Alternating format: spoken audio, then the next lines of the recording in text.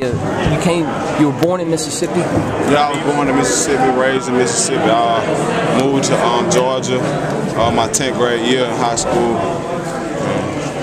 I just went from there. Now, they wouldn't let you guys run the ball, and so they went to man-to-man. And you guys burned their man-to-man. Yeah, I mean, like every week, Coach Malzahn does a great job of just taking what the defense gives them. And today, they tried to stop the run.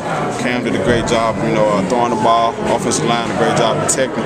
Receivers did their job of catching the ball. Talk us to the Hail Mary. It's a play that we work on, every week. It's just so happy. We also ran that play against LSU, and today it just worked in our favor. What were you seeing from your perspective on that play? Actually, I was just looking. I actually thought T-Zach and Cody was about to catch the ball, but it actually tipped in the air and came towards me, and number 5 for South Carolina tried to get it, and I just tried to go over the top and get the ball. Did you give Malzahn an idea that Gilmore was going to bite on any kind of fake, on the man-to-man? I mean, Coach Malzahn saw that himself, tried to run the stop route on him, and he bit real hard, and Coach Malzahn told me he'll come back and try to stop and go on him, and that's how. Oh, so you ran it earlier, and he did it, and then came back to it.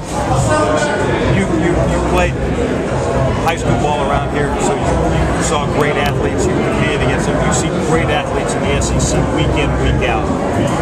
Is there anybody close to Cam Newton? How do you describe what it's like to play with that guy? Cam Newton not only a good player, but he's a good person. Cam just playing ball, he just do him. Obviously it shows on the field what he can do. Like I said, he's just a great person. What changed you from a quarterback to receiver in high school? You went junior, you were a pretty good quarterback, and you gave it up. My first love was receiver, and I felt like I can play good at receiver at a high level. I just went from there. Has it sunk in you'll have a chance to win a national championship? No, we're just actually trying to soak in this SEC championship right now, trying to enjoy this win. You kind of overlooked during the season. A lot of other receivers got a lot more